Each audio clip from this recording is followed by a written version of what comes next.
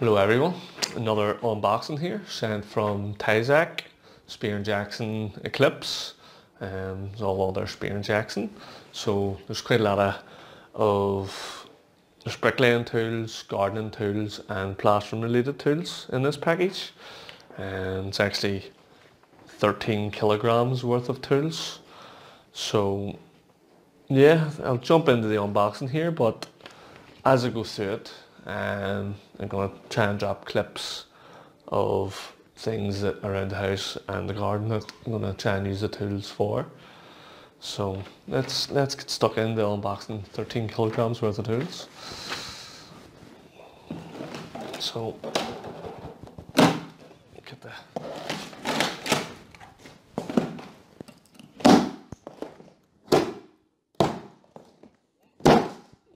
a big thanks to Spear & Jackson, obviously. I'll put these out of the way for safety so don't trip. And I'll also drop a link to the jobs if I have any footage of them, of what I'm planning on doing. And my knife has failed again. Right, so I'm going to lay this down in case it flies out everywhere on us.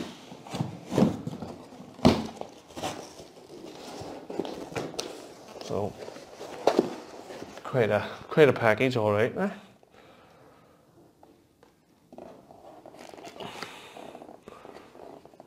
Some chalk, a lot of chalk actually.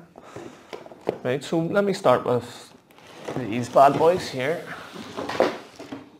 Oh, secateurs. So this is a level kit. It's got its own package. Very well packed. Maybe small level. These are unbelievable when you're doing certain awkward wee jobs and you have no level. These are perfect. Brick Effect Render being one of them.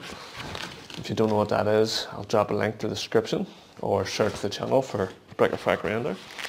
And there's another size one. Again, sometimes just when you need a level, 600mm, that's going to be perfect for getting in. It's going to be grooved at the top there as well. And obviously then the bigger one, probably be the one I would use the most on the packet. Definitely look and seem like good quality levels already. So yeah, we'll see how they play out, guys, on the channel. I did recently do levels and straight edges and things on the channel, so obviously Stabila got a big shout out, but hopefully they can give Stabila a bit of a run for their money. Might be a cheaper alternative for some people as well. That's quite a pack as well going. So that should be easily stored in the van and keep all the levels together, easily in and out of jobs also. So far very pleased with that. Let me jump into, so obviously I've had a few bricklaying shells before, and that handle feels very comfortable. That one just looks amazing as well. Both got me back butts for hitting.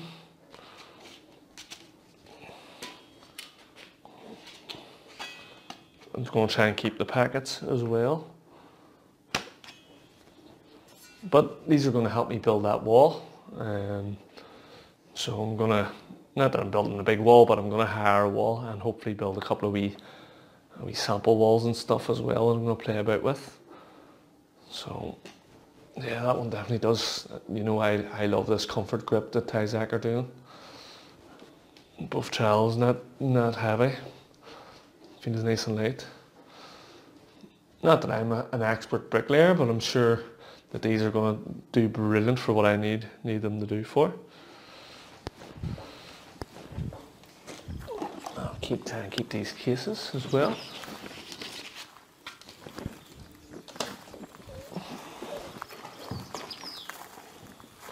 So I'll stay with the bricklaying side of things here at the minute.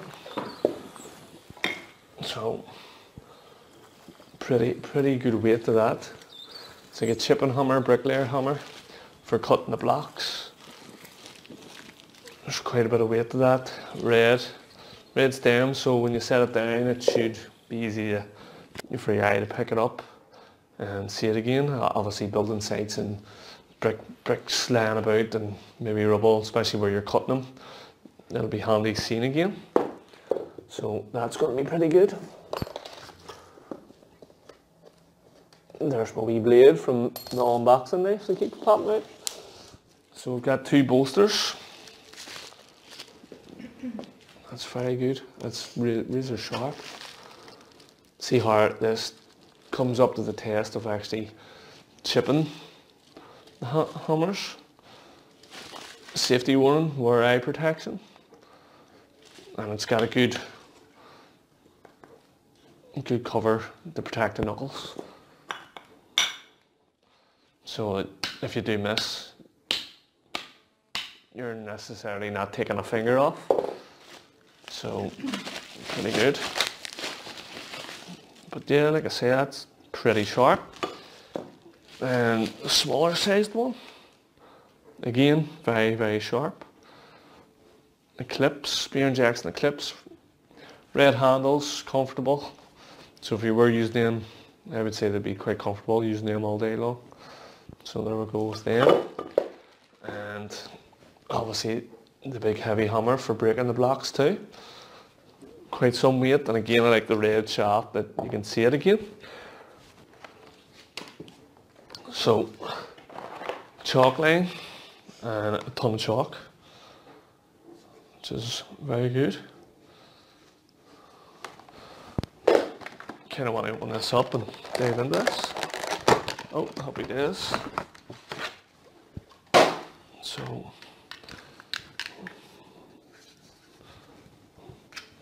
let's see how it works. That's it locked. So obviously you pour the chalk in. Where do we put the chalk on this one?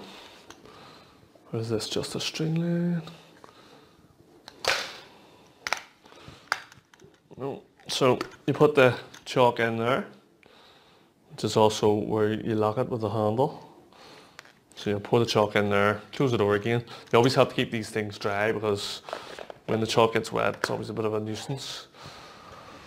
Then what to do with the chalk line is when you get it straight, normally it's a 2-man job, so the camera person is going to have to snap the line for me. So you get that, snap the line, like so, and then it'll leave a chalk line across. I'm sure most of you didn't need an explanation of how a chalk line worked, but some of you might have. And it wraps up pretty well. And locks in. Quite a big chalk line as well, so it must hold a lot of chalk. Probably going to hold half of that there. Probably not put half of it in just in case it does get damp. Give me a chance to keep going. But again, going to be a valuable tool for certain jobs. You can also use it as a string line and build to it. Now that feels very impressive straight away. As soon as I picked that up, quite a bit of weight to that. It's a 8-meter tape, 26 foot. Magnetic. Pretty strong. I know it did say the trials were light, but you wouldn't really expect to almost be able to pick. And so that magnet's pretty impressive. So if you drop a couple of screws and you have your tape on you, you can get them screws up, I'm sure. Or your blade. You don't need to bend over to get your blade picked up. But that does feel very solid. That feels a very good design, a good build. Nice wee clip. Retractable. Very nice indeed. So again, a tape sort of explains itself. So I have a wee hatchet here, or a wee axe. Let's Spear Jackson, and has a blade cover there as well. I'll try my best to keep that. Hickory feels very comfortable. Bit of weight, so I'm obviously going to use this for splitting wood for the fire and stuff. Seems to have 2 pins also fixing the head on. Wouldn't want that flying off. But again, I think you can tap the back end and try and get a couple of clips with this running in use.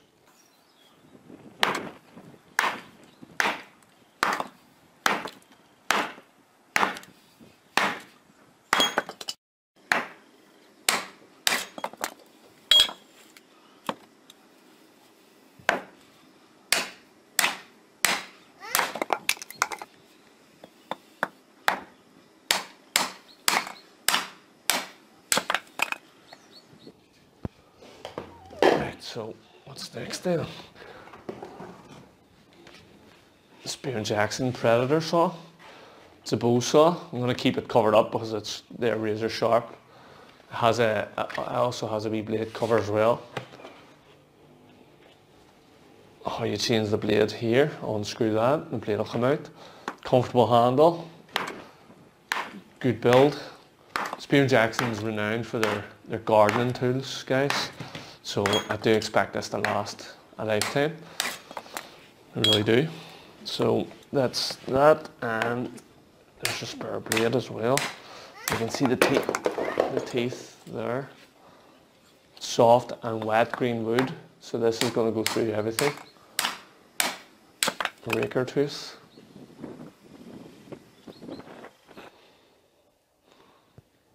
So this really will cut through it fast, I would imagine so. And some secateurs. It's a wee pouch as well.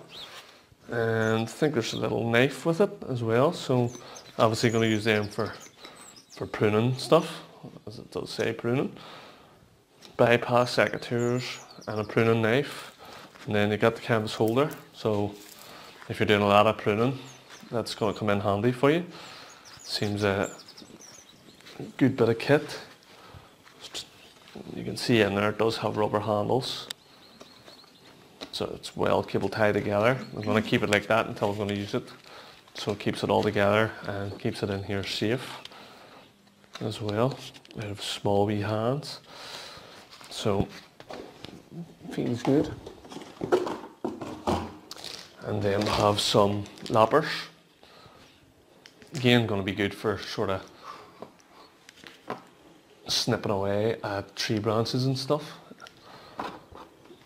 tidying things up. And they feel very comfortable. Have some kind of wee sort of pads here that reduces the vibration of your arms. Because obviously when you're cutting, you're going to be putting a lot of pressure in, and then when it goes through, that stops metal to metal, so that's pretty good. It seems like a lot of fixings in it as well, so imagine this is, again, like I said, Spear Jackson, I've used their shovels and their spades and stuff, and they are good quality, so I know for a fact all their gardening stuff is top quality gear. It says it's got a 32 max cut's 32 millimeters, so that's pretty big. That's probably about there. So I think that's wrapping it up for now, and definitely will try and get all the tools in use and on video as soon as possible. Hopefully some better weather kicks in. Don't forget to subscribe for more, of course. But yeah, have a wee look down in the description, guys, and you'll see where the ideas for some of these tools are coming from. Right, so guys, just another wee point here to make on this level actually. So normally when you put a level on a wall like that there, you have to come around the side, and you're sitting at a bit of an angle and stuff, so you're trying to get things level, and that wall actually is plumb like. But there's an easier way with the Spear Jackson level, and that's just look through here. It has a mirror looking straight at that level to let you know where it is. So if you're rolling it off, it'll let you know. It's going to be good for setting beads and for joiners and door frames and things. That's going to be perfect, I would imagine.